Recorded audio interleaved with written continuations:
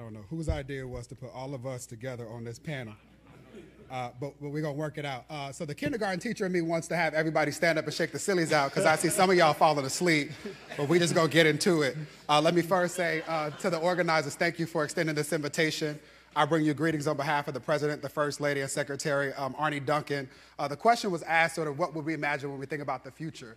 And for me, it's one in which we accept that in 20 years, we should not come back into this room and have the same conversation. We should even be having a version of this conversation. And so because themes and topics are nice, for me, what I think about is moving from repairing the breach to acknowledging the importance, or being reminded of the importance of being not only my brother's keeper, but my sister's supporter too, to inherently appreciating and celebrating the fact that we are all our nation's keepers, right? That this is about tying together the thread that has run through all of the discussions we've had today and acknowledging that this is community work, right? We often like to say that it takes a village. To Susan Taylor's point, not just any village, but a smart, committed, and capable village. So we have to talk about how we move from there.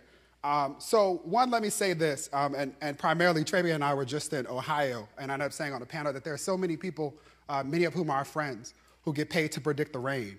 And so for me, it's really important that we stop talking about the things that we know aren't working in our community and highlight the assets, if only because the panel that happened before ours reminded us that often we focus on the negative to the deficit of ignoring the positive assets that are happening in our community. And so I want to remind you again that there's an inherent problem in accepting or perpetuating the fact that there's a crisis among black men. And to that point, I want all of the scholars in the room to stand up. All of the black men that are in school, stand up. The point here again is that we are not problems to be solved, but we are to be celebrated.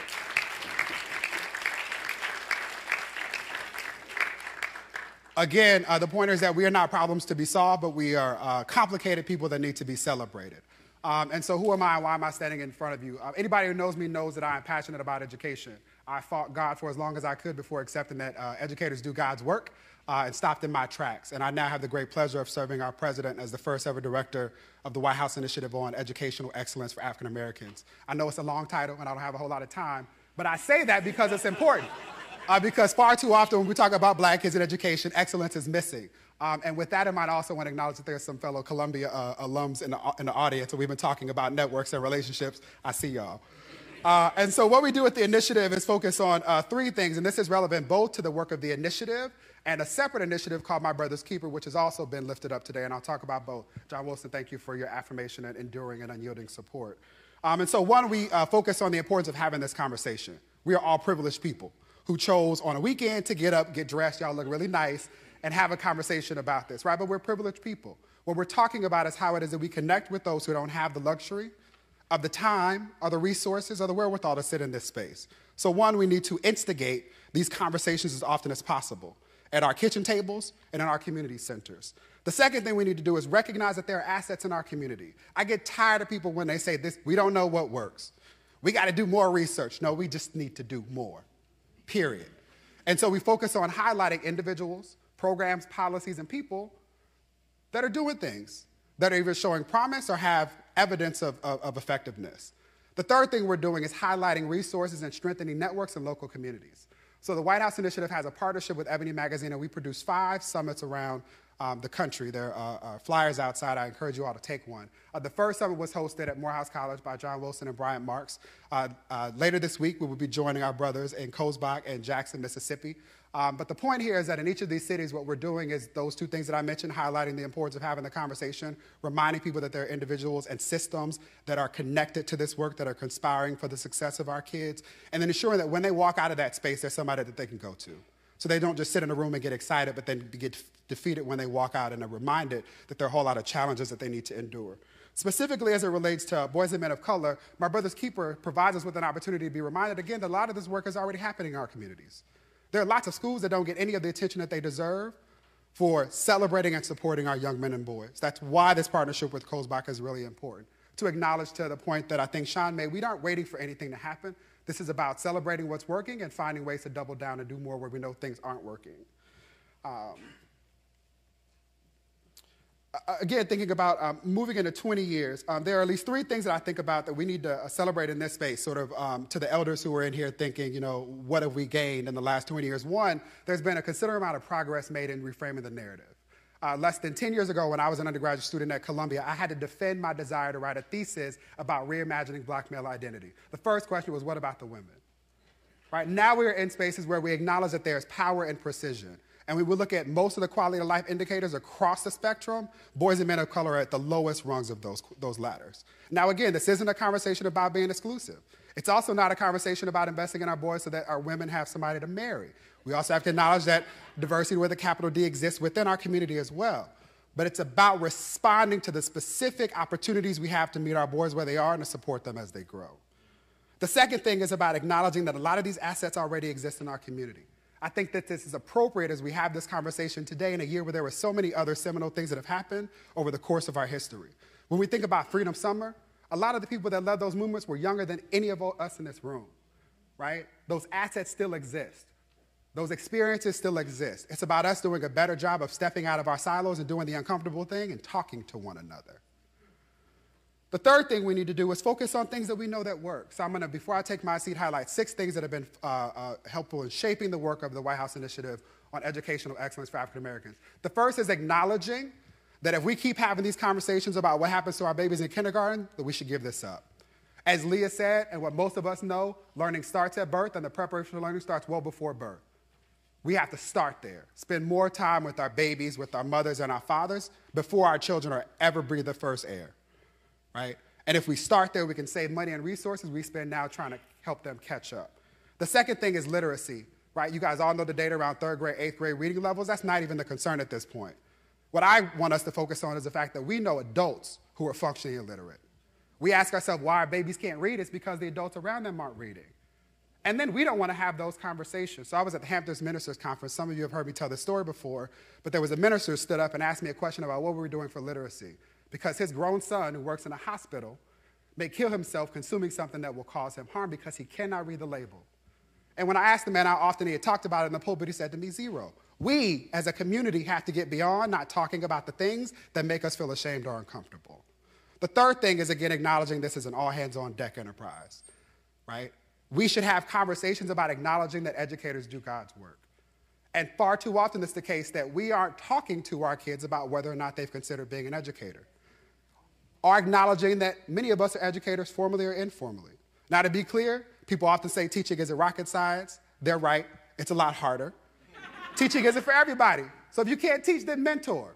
Find some way individually or collectively to put your bodies on your kids and say to them, as A.C. Hillier said, I see the genius in you. I'm going to meet you with love and support you as you grow. The fourth thing we focus on is increasing the number of black folks that have 2-year, 4-year degrees, credentials, and certificates. I am not one of those people that believes that college is not for everybody. You graduate from college, and then you tell me it's not for you, right? Think about it. It's often college-educated people that say that.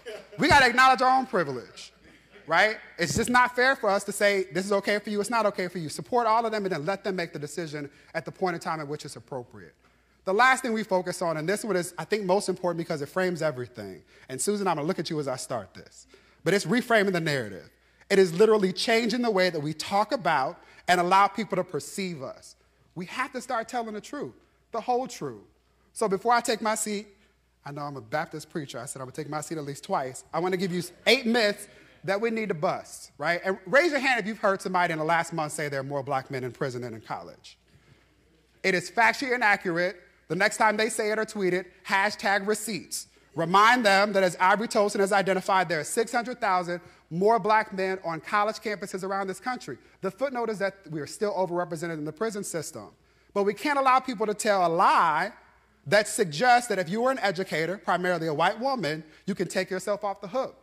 You don't have to do the work of reaching that young boy where he is because he's going to end up dead or in jail. It's just not true. And for those of you who have been in classrooms, you have seen how myths like that impact us. The second myth that we need to bust is that less than 50% of us are graduating from high school. Here's the note. If you don't know how a statistic was derived, you should not use it. According to a 2013 Education Week study, about 62% of African Americans complete high school. This is compared to 80% of white students, an increase of 30% in narrowing the gap. Here's the thing that I like more of us to talk about. In 2009, 2009 to 2010, the national graduation rate for black male students was 52%. The graduation for white students was 72%. That was the first year that more than half of the nation's black male in the 9th grade graduated with a regular 4-year diploma. And we still are recycling that old statistic. The next one, black males don't go to college. I done shown y'all that that's not true, right? Each of you know black men who are in college in spite of all of the challenges that we receive. So here's a stat that I'd like you all to share. From 1976 to 2010, the percentage of black students enrolled in college increased from 9% to 14%. Now here's the kicker. During that same period, the percentage of white students decreased from 83% but 61%. Why are we the only ones experiencing a crisis? Follow the data. The next one, African-American student athletes graduate at higher rates than their non-athletic black peers. It's not true. NCAA Division I college sports athletes graduate at a rate of 50.2% compared to 55.5% of their non-athletic peers. We got to start telling the truth. African-American male students have the same opportunities as their peer. What we know and what the Department of Education and the Department of Justice have shown in the recent released CRDC Civil Rights Data Study is that black males are disproportionately impacted in significant and severe ways. We are policed, we are pushed out, we are expelled, we are surveilled. We are denied almost every opportunity we can to access the skills that we need in order to be successful. And in spite of that, we still succeed with a whole lot of grace. The next thing, African-American males are underachievers. There's been black men before you all day that have bust that myth wide open, right? We can go down to Atlanta and find a whole campus of them, right? We just got to start telling the truth. The last one, black men don't go into service-oriented positions or fields. And this is one that I personally grapple with, right? I'm looking at a couple of my classmates who know that when we at Columbia started talking about going into education, I always say if I could paint, I would paint that moment when all of the feelings flushed out of their faces and they tried to find the words to say, but why? Right? Because that's not the message that we give to our kids, right? We don't say to them that no matter what you do, you're obligated to live your life in service to somebody else. That the greatest thing you can do is to support the development of somebody else who looks like you, who came from the same community that you did, who struggles with the same things that you are still struggling with to this day. And we've got to get out of our way. We have to acknowledge that for black men, education is one of the top 3 professions that they choose if they graduate from college. Now, the opportunity for us is to make sure that more of them graduate from high school prepared to go into and get through college. And that starts with seeing them. Moving past all this data, moving past all of the stories that people will have you believing about us, and seeing us for the complicated, graceful, God-fearing people that we are. Toni Morrison said it best in Sula. She called black men the envy of the world. We need to recognize it and celebrate it. Thank you.